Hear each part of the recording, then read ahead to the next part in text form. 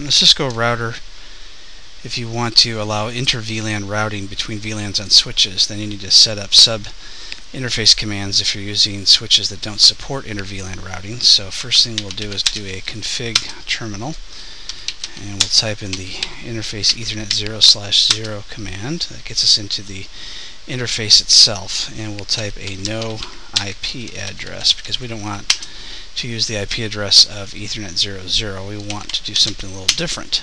So now what we'll do is type in interface Ethernet 0/0.1, and that creates a new sub interface.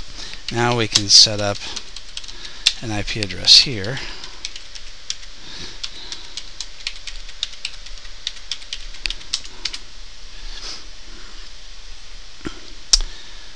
And now it's saying that we need to set up an 802.1q sub interface in order to complete this command, which we'll do separately from this.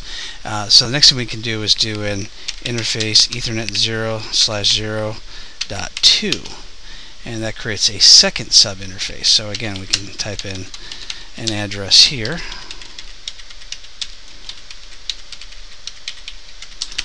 and we'll get the same message here. And if we exit out and exit out again and we do a show run, then we're going to see these two sub interfaces that we've just created, and in a different video we'll go ahead and show how to create those 802.1 queues.